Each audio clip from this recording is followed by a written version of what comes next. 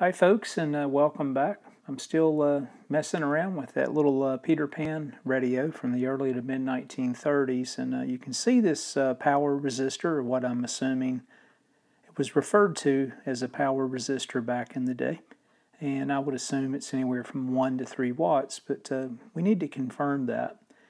So again, I'm going to pull up the schematic here. We'll look at it, and it's called out as R8, and it's 400 ohms of resistance. But again, we need to understand how to calculate the correct wattage. So let me show you how simple that process is.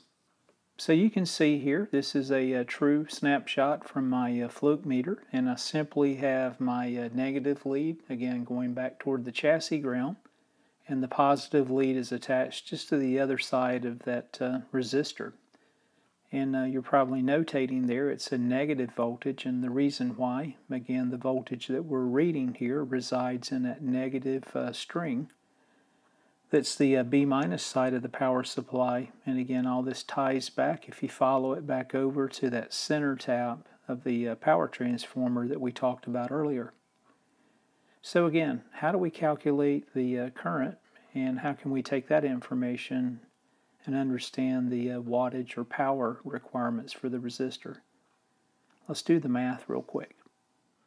We'll look at this two different ways. The first thing we'll do is identify the current across the resistor itself, and then there's another formula as well. We can calculate the power, and we'll get into that method as well. And we'll compare the results, and you'll see both will be the same.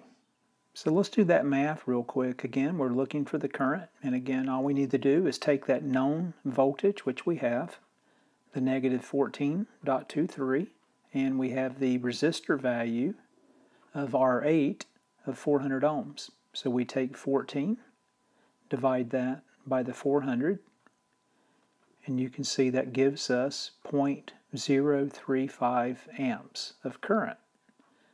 So what do we do next? Let's look at the next step here if we use this particular formula to calculate power or wattage. So next, again, to calculate the power, I can just take the known voltage times the current. So again, we'll take 14 times the 0.035 amps, and again you can see when we do the math that comes out to 0.49 watts. So just under a half a watt. Now again, you need a safety net there for that. So I typically take that number and multiply it somewhere between 3 and 5. In this case, if you do 3, it comes out to about 1.47 watts, and 5 comes out to be about 245 watts. Again, I don't have a power resistor and kind of in the middle of a 1 watt and a 5 watt. So I place the 5 watt in the place of R8. So let's look at the other equation real quick. Again, you may prefer just to go straight to the power calculation and not understand the current. If you do, you'll see the formula below. You're taking the voltage squared, and you'll divide that by the resistance. So in this case, we'll say 14, and you multiply 14 by itself. So 14 times 14 equals 196. We'll take the 196, divide that by 400, and you'll see we come out with 0.49 watts. So again, that's a match to what we calculated by working the math again, looking at current. So just another way to get there. And there's a third calculation for power if you would elect to take a different route. Again, you can take the current and you can square that number.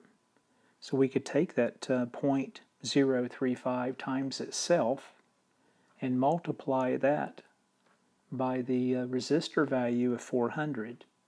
And that will also give you the power or wattage of 0.49. Hope you found this helpful for folks that are just getting started into the hobby. Thanks again for watching.